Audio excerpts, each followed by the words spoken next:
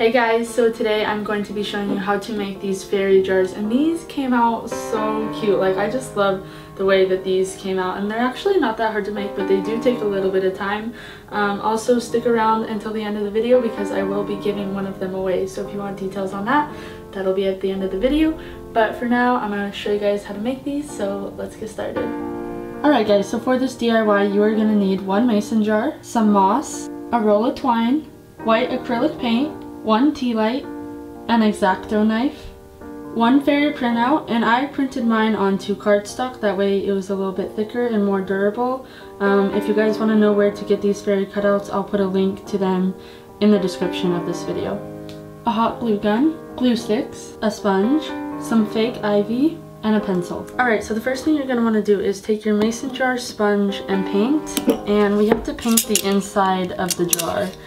So in order to do this, just put a little bit of paint on a piece of paper, dip our sponge in it, and it might be easier just like cover your whole sponge, shove it into the jar, and just shake it. That's what I did. Alright, so once you've got most of it covered, you can see that there's like some parts down here that haven't been hit with the sponge, so that's when I take the pencil and just use the pencil to push the sponge down into those spots that I haven't gotten yet. So once the inside of the jar is fully coated, you can just set that down and that'll have to dry for about 30 minutes. Alright, so while your jar is drying, you can use your X-Acto knife to cut out your fairy cutouts, and I actually already cut out this one for this tutorial. I just wanted to cut it out before because it actually does take kind of a long time to cut out all of these pieces of the wings and stuff like that. So I'm going to be using this fairy for this tutorial. So once the inside's completely dry, we're going to be adding the moss. So depending on what size jar you have, that'll determine how much moss you want, but we just have to place it around the entire bottom. So I'm going to use about this much. Put some hot glue onto the bottom and then put the moss in on top of that. And then you can also use the pencil to push down the moss. Once you have the moss in there, the next step is to glue the fairy onto the inside of the jar. So if your jar has a logo on it, you don't want to glue it onto that side, you want to glue it onto the side that's plain. So we're going to be using this side. Alright, and to do this I just put a little hot glue onto the fairy, just all over, and then just glue her right on the inside.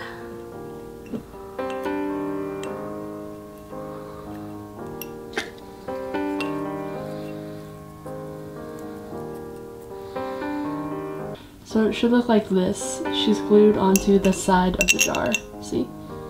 So if you want like some other shadows besides the fairy, you can take one of your pieces of ivy and just push it down into the jar like this, and the leaves will press up against the side of the jar and it'll create shadows of leaves. Alright, once that's done, we're going to add the ivy on the outside and the twine. So just put your cap on and then get your roll of twine. And you can do as much or as little as you want. Like with these ones, I wrapped it around a few times, so it's like a little bit thicker. So I'm gonna use, I don't know, like I would say like a yard of twine. So with this, we're just gonna wrap it around the jar. And then you have to stick your ivy on the side and just intertwine it into your twine. And then just keep going. And then tie a little bow.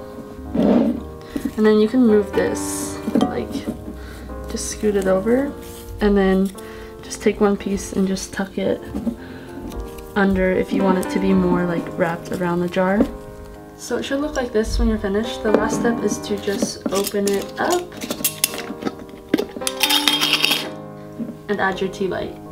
And you're done. So this is what it should look like when it's all finished. You can also spray paint the tops of these mason jars if you guys don't like the color, or even for this one, I didn't use a mason jar. This used to be like raspberry jam, and so the jar obviously has like, you know, it says like refrigerate after opening, and like, so I need to spray paint this lid, but you can also spray paint like these lids gold.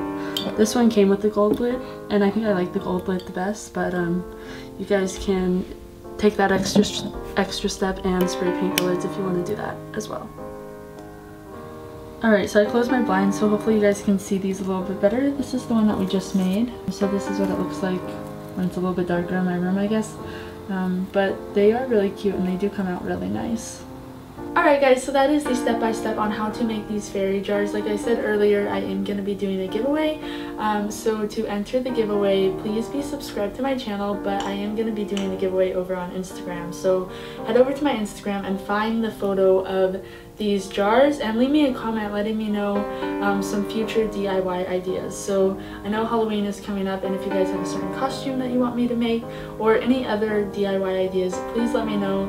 I'll be choosing the winner and sending them this jar, but I will also be doing the DIY video that they requested. That's all the details on the giveaway. As always, thank you guys so much for watching. Please subscribe if you haven't. I really like doing these DIY videos for you guys and doing the giveaways, but I can't keep doing them unless you guys subscribe. So please help me out and please subscribe to my channel. And of course, you can give this video a big thumbs up, and I will see you guys soon in my next video. Alright, bye guys.